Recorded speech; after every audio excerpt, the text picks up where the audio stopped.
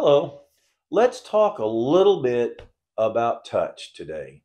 Now, we have to think about compliance, and you have to remember your training, and you've got to keep in mind gender issues. You have to keep in mind age appropriateness, all of the things you've been trained in, we don't want to forget. However, touch is so important. I'm a hugger.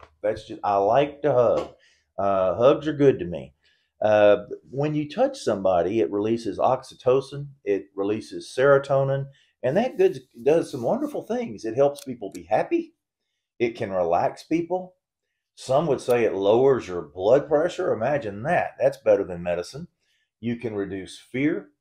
You can either reduce and sometimes eliminate stress with something as simple as a hug. Now, you got to be careful with full frontal hugs and who you're hugging there, but it's not just a hug, folks. Sometimes meaningful touch can be a high five. It can be nucks. It can be elbows. Sometimes it can be hold a hand and walk for a little bit. But meaningful touch is so important.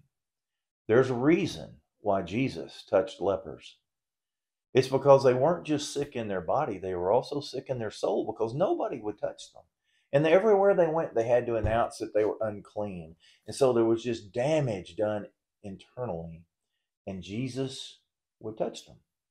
And what that was saying to them was, you're in my world, you're real, I see you, and you matter to me.